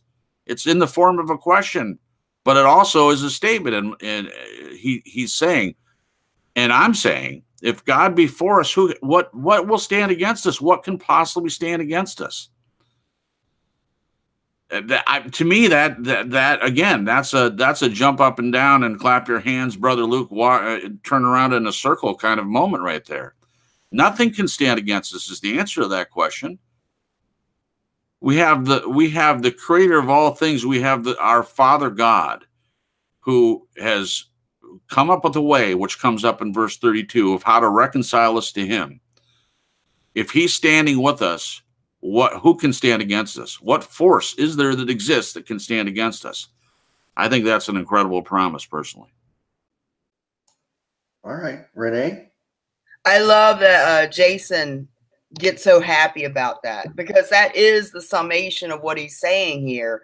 If you look prior to this verse, he's saying, hey, you were called, you're justified, you're declared righteous, and you're going to be glorified. You're predestined to be conformed in the image of Jesus. He's telling you all these things. And on top of that, he will use everything, even the evil that's done to you, for your good. So he's saying no matter what, you have a promised future that you will win. You're conformed in the image of his son. You're glorified. You're declared righteous. Any evil that's done against you will be used to benefit you, because he uses all things for the good of those who love him. And then he summarizes with this: what shall we say to these things? If God be for us, who can be against us? See, it doesn't matter who's against us, because whatever comes against us, God will use for our good. And we win in the end. And that is wonderful. You can't get better news than that. And I love how happy Jason was with that news. It's like you happy dance. Amen. Thank you. All right, let me read that in the Amplified 31. What then shall we say to all these things? If God is for us, who can be successful against us? He who did not spare even his own son, but gave him up for us all, how will he not also, along with him, graciously give us all things? Did I read the right one? No. I read verse 32. I read 31 and 32.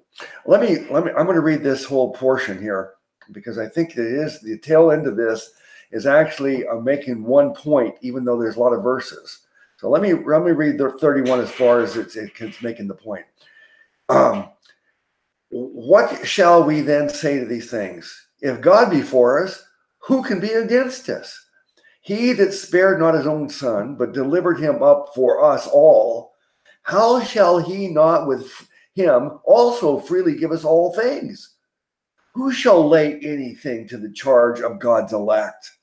It is God that justifieth. Who is he that condemneth? It is Christ that died, yea, rather, that is risen again, who is even at the right hand of God, who also maketh intercession for us. Who shall separate us from the love of Christ? Shall tribulation, or distress, or persecution, or famine, or nakedness, or peril, or sword? As it is written, for thy sake we are killed all the day long. We are accounted as sheep for the slaughter. Nay, in all these things we are more than conquerors through him that loved us. For I am persuaded that neither death, nor life, nor angels, nor principalities, nor powers, nor things present, nor things to come, nor height, nor depth, nor any other creature shall be able to separate us from the love of God, which is in Christ Jesus our Lord. Wow. All right, Renee. I know you love those last two verses, so do I, because it just summarizes everything. And I often use that to disprove this lost salvific lost garbage. I don't know how they get this, because if they think you can lose it, then they think they're keeping it by something they're doing, which means they believe they're keeping it by their works, which is horrific, and it's scary to me. And most believe that. And so nothing can separate, nothing. You know, they always think sin can separate. The sin was dealt with on the cross. I just wanted to mention that. But to go back up here, he's promising, you know, he says, if God be for us, who can be against us? He that spared not his own son, but delivered him up for us all, how shall he not with him also freely give us all things? If he gave the most precious thing that's his, God, his own son, for us, then how is he not going to do and give us all the things promised earlier in this chapter? He says, who shall lay anything to the charge of God's elect? It's God that justifieth. So nothing can, this is another good eternal security verse, because what can accuse us? It says that Satan accuses us day and night before the Lord. But we're under the blood. Jesus is like, they're under me. They're mine. Nobody can lay a charge to us. Nobody can condemn us. Why? Because it's God that justified us to begin with. He's the one that gave us his own righteousness on our accounts. We are perfect. People forget this. You have to be perfect. I mean, perfect, without any sin. That's why I don't understand these people that think they've repented of sin. They haven't repented of all their sins. They still sin. And if you press them, they'll admit that since they're saved, which I don't believe they were saved at all to begin with, that since then they've still sinned, which discounts the whole perfection required for heaven. So the only way to get perfect is God's righteousness imputed on you. So it's God that justifies. It's God that makes me holy and blameless and perfect and sinless. It's God that did it. So who can accuse me when I've got God's own righteousness, when it's God himself that made me perfect? And who is he that condemns? It's Christ that died. Yea, rather it's risen again, who is even at the right hand of God, who maketh intercession. So not only is it God that makes us holy and just and imputes his righteousness, Jesus is sitting there making intercession on top of it. Who shall separate us from the love of Christ? So tribulation, distress, persecution, famine, nakedness, peril, or sword. Nothing on this earth. And then he goes on to give these people hope, because they are being persecuted. They are being put to death for their faith. We've got to remember this. He is not only trying to strengthen their faith when they waver, but these people are being put to death for their faith. It's written, for thy sake we are killed all the day long. We are counted as sheep for the slaughter. That's an Old Testament verse. It is a prophecy that Paul is using, showing that that is being fulfilled in their time. Nay, and all these things were more than conquerors for him that loved us. So it doesn't even matter if they kill us. We still win. Why? Go back up in the chapter. Because his promise is we're predestined to be conformed in the image of his son. We're justified. We're called. We are glorified. That is a promise. So it doesn't even matter if they kill us. And then he confirms with, I am persuaded. I am convinced that death, life, nor angels, nor principalities, that's angels or fallen angels over an area that control that area, nor powers, nor things present, nor things to come. So nothing in the past, nothing happening now, and nothing in the future, nor height, nor depth, nor any creature shall be, and that includes you as a creature, by the way. You can't separate you from the love of God in Christ, shall be able to separate us from the love of God, which is in Christ Jesus our Lord. He's confirming no matter what happens, no matter what they do to you, even if they kill you, you still win. You still win. And nothing separates us. I don't know why people can't understand that these verses say that nothing in the past, nothing now, and nothing in the future can separate you from God. Once you are in Christ, no charge can, no accusation will stick to you in God's eyes. Nothing. There's nothing that can separate you from the love of God in Christ. He will never leave you or forsake you.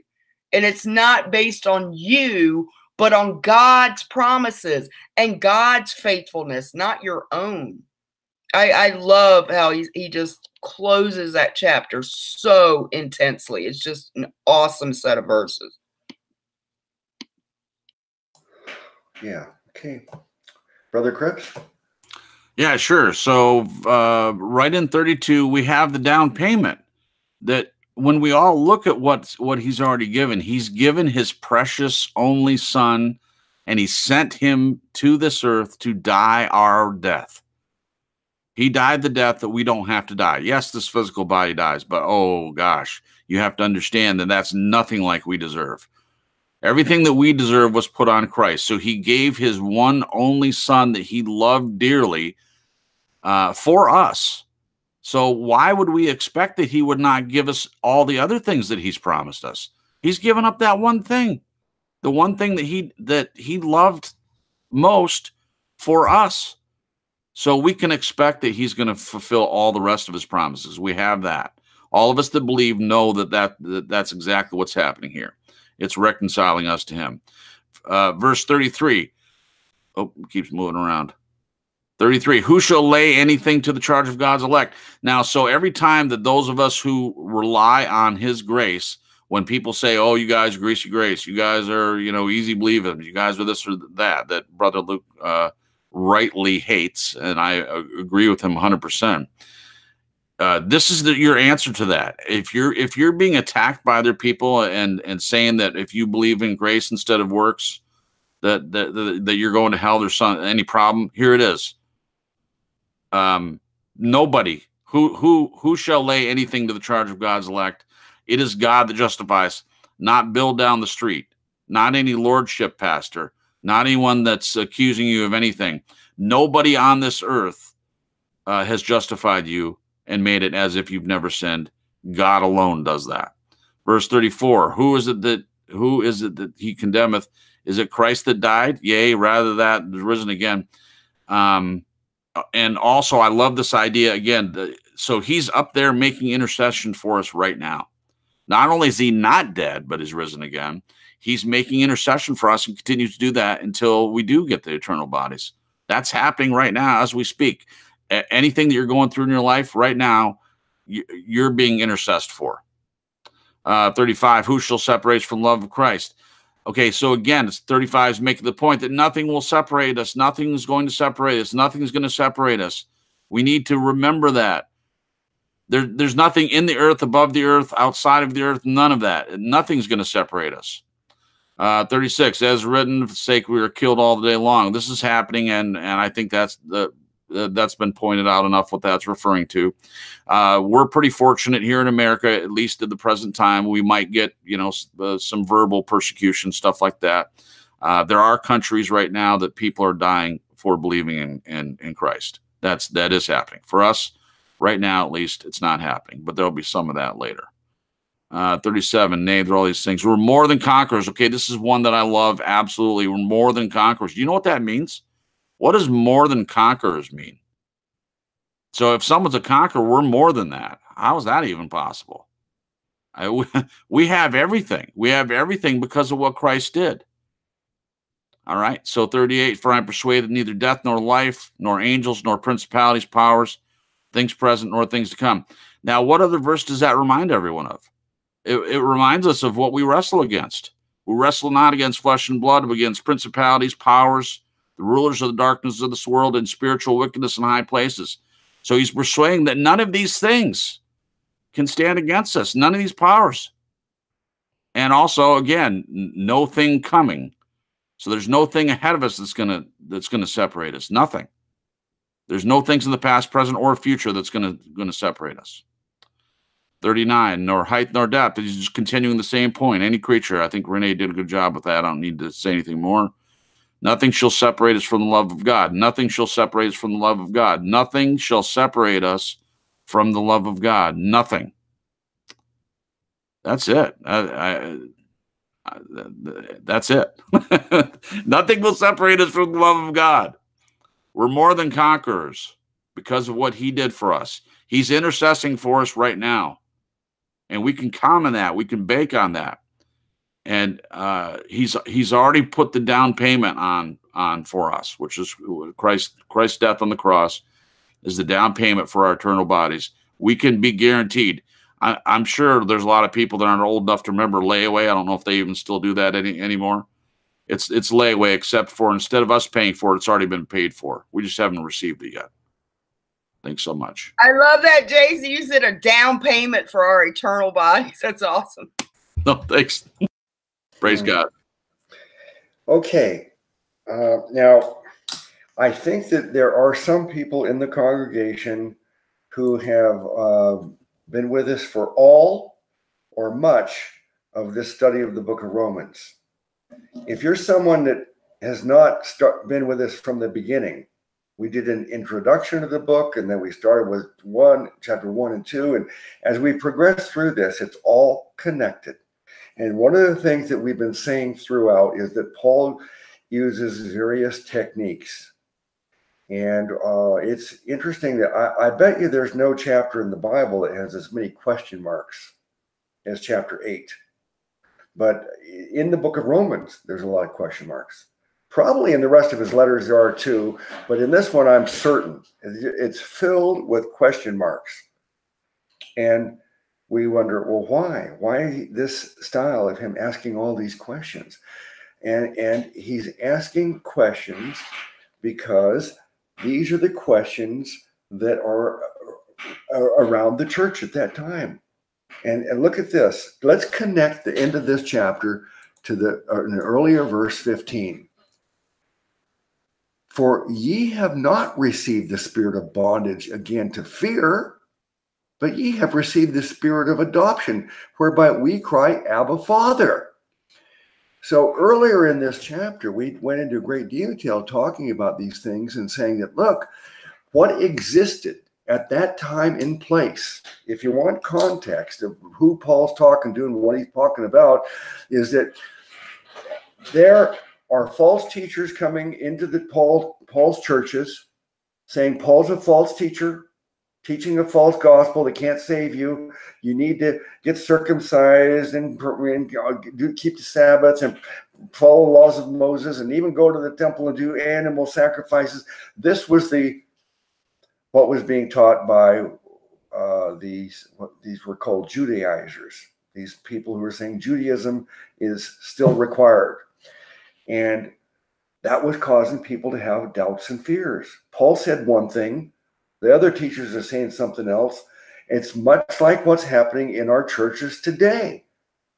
You know, we tell you salvation's a free gift and it's guaranteed. You can't lose it. Other people come along and say, no, you've got to repent of your sins and you better keep your fingers crossed, hoping you've been good enough or you could lose it. And especially if you ever have a doubt and fear and lose your faith, then you're really in trouble. You lost your salvation, or you weren't really saved. So all these things are causing fear. And that same scenario existed in the Roman church at that time. Yeah, so, they say nothing can separate us from the love of God in Christ, except if you sin too much. Yeah, or have, as it says here, for ye have not received the spirit of bondage again to fear. There's another verse there that actually has the word, let me look at it, doubt. It has the word doubt in it. We were talking about that. Where is that? I thought it was in this verse here. If you see it, let me know. Yeah, but even if our faith fails, you know. I'm glad you're mentioning that, because there's a lot of teaching that if you're saved, your faith won't fail, and that's not true. Mm-hmm. I've heard of great men of God that have gone to prison for years and been tortured, and their faith was shaken. They hung in there, but their faith was shaken. They got, they went through a lot. The flesh is weak. Mm-hmm. Well, I know there's a verse in here, and I'm not only talking about fear, but doubts.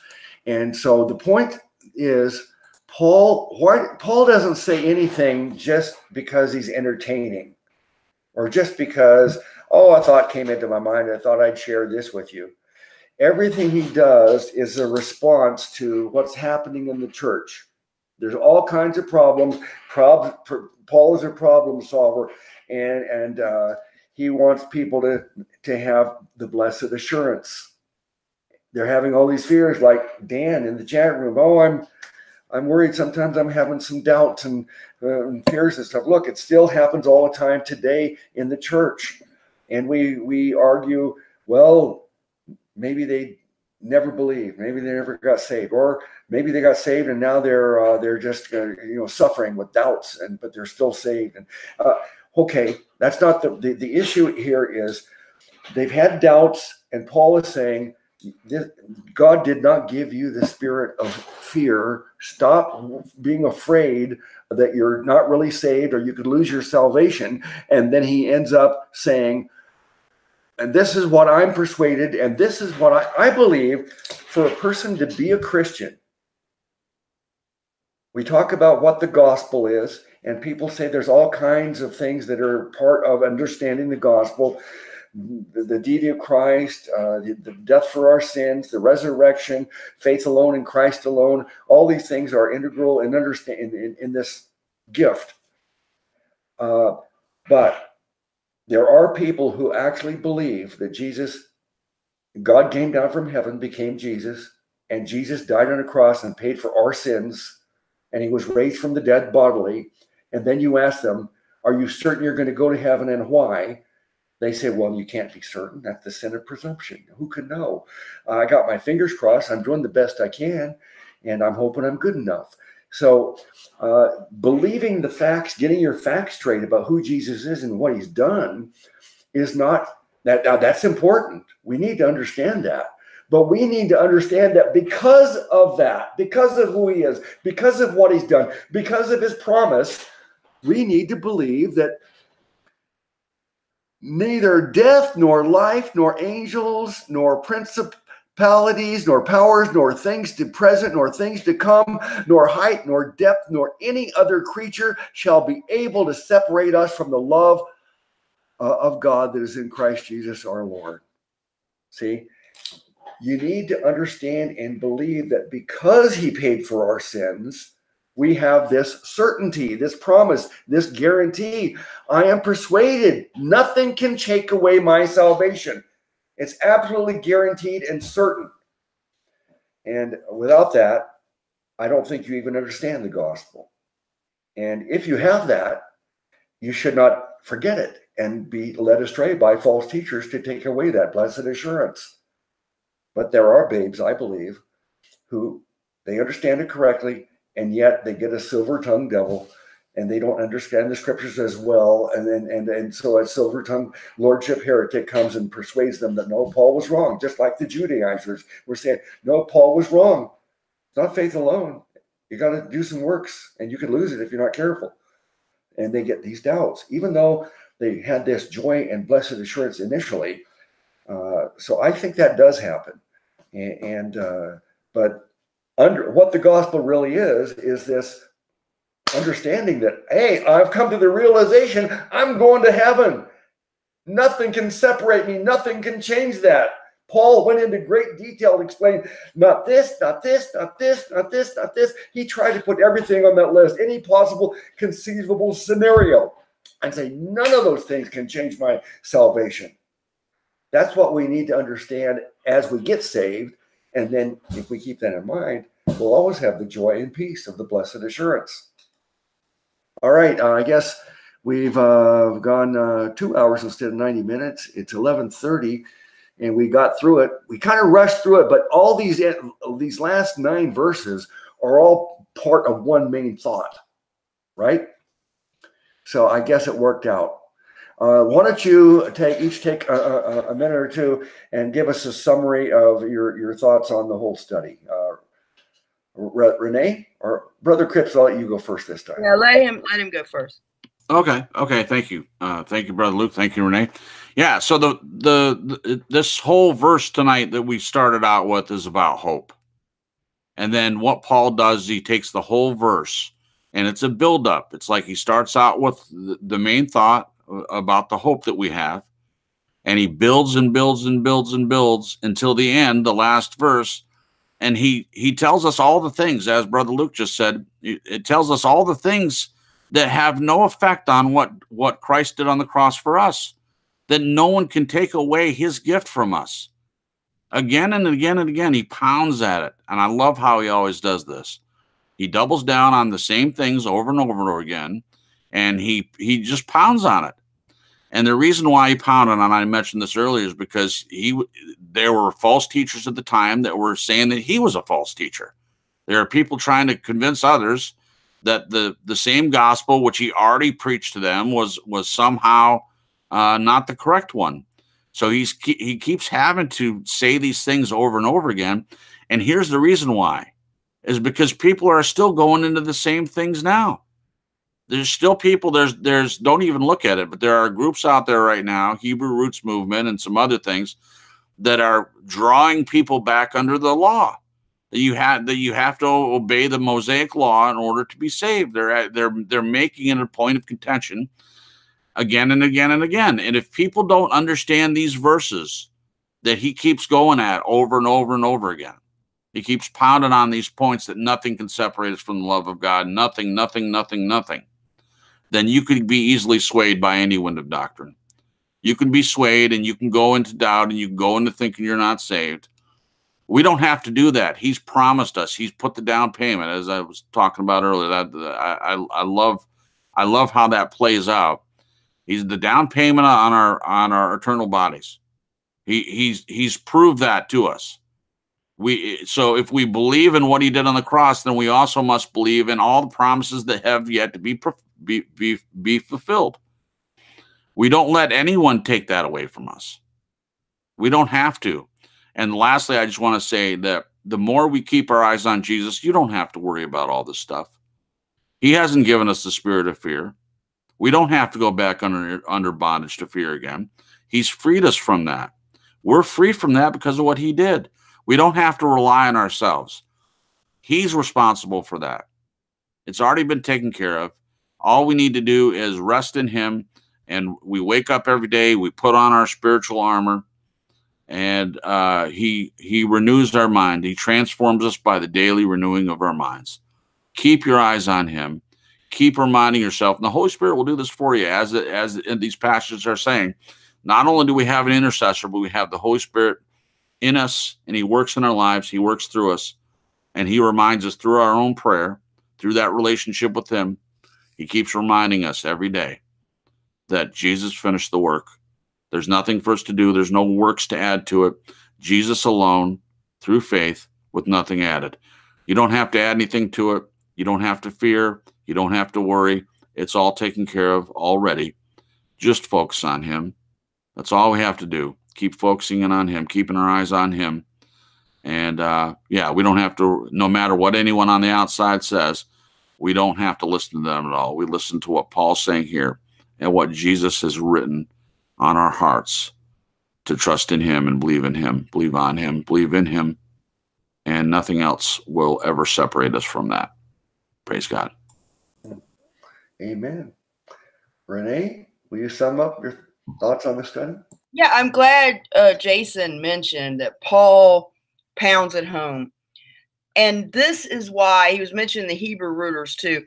I don't know why anybody would want to, somebody was asking, do we have to keep the Jewish feast? These things were shadows of the good thing to come, which is Jesus. Why would you focus on a shadow instead of the good thing that manifested that shadow?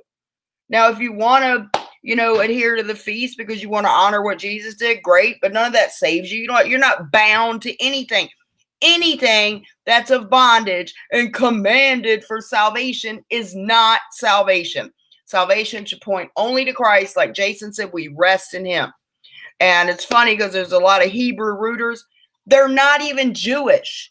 They pretend and claim their ancestry is Hebrew, but they're not. They're like Irish or something because they get street cred for their false teaching. It's laughable, but it's scary. So the whole thing tonight is what Jason said. It was about hope, and then it was confirming that hope, that God's promises are true. They're more than a hope. They are a promise. We're looking forward to something that we know is coming. Then he goes in to tell us how we are called and chosen and justified and glorified, and that nothing, no matter what's done to us, will be used for our good. And even if we're killed as we're sheep to the slaughter, we still win because we're glorified. So nothing can separate. Even our own physical death doesn't separate us from it. We're absent from the body to be present with the Lord. Now, Paul really pounds things home, and that is why so many false teachers today are trying to disprove Paul is a true apostle. They're trying to say that what Paul taught, he's not a real apostle. He wasn't one of the original 12. And if that's the case, then we got to throw out a third of the New Testament. We got to throw all that out. And they hate Paul because Paul is so adamant about saying it's not of yourselves, it's not of works, it's by grace, it's grace, it's grace, it's only what Jesus did. And they hate it because there's no way you can take Paul's writings and add works to it. And so they try to take him out, but that gets very dangerous because now you're saying there's error in God's word. And so which parts do we believe? Only the parts that we think we can achieve by our works.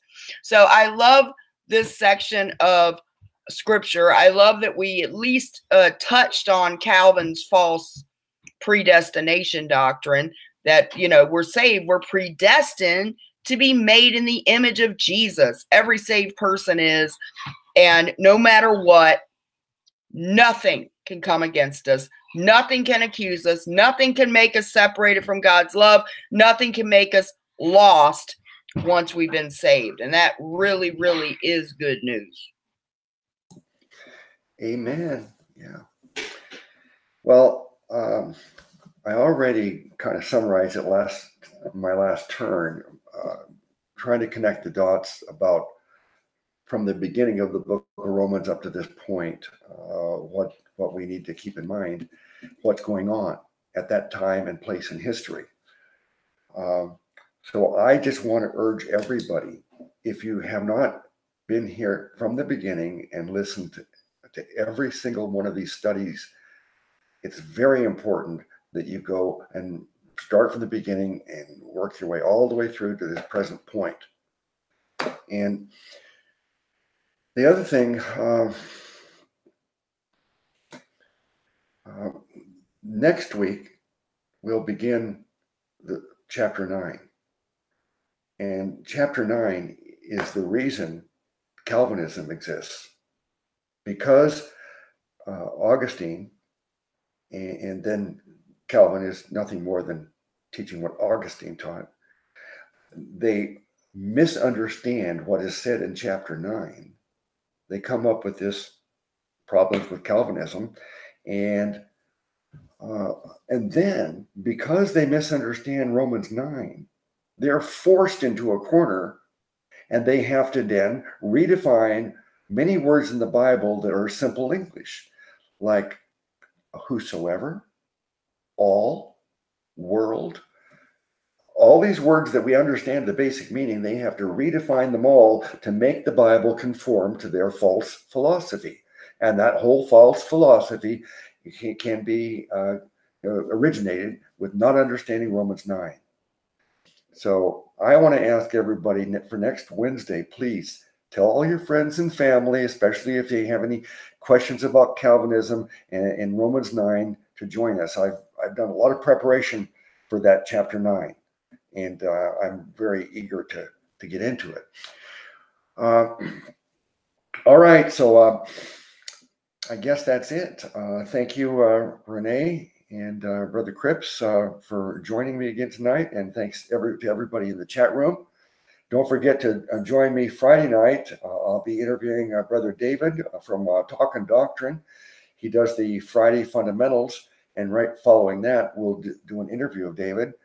And then Sunday, of course, join us for our Church of the Eternally Secure program. I will tell you now that Brother Jack Smack has sent me a number of questions that he wants the panel to answer this next Sunday. And there are some really, really interesting questions. And he says, help me. I don't know the answers to these questions. So he needs help with them. And I'm sure that because he's been asked these questions and he doesn't know what to say. So I'm excited for that this Sunday. All right. So thank you all and bless you all in the name of our great Savior God, Jesus.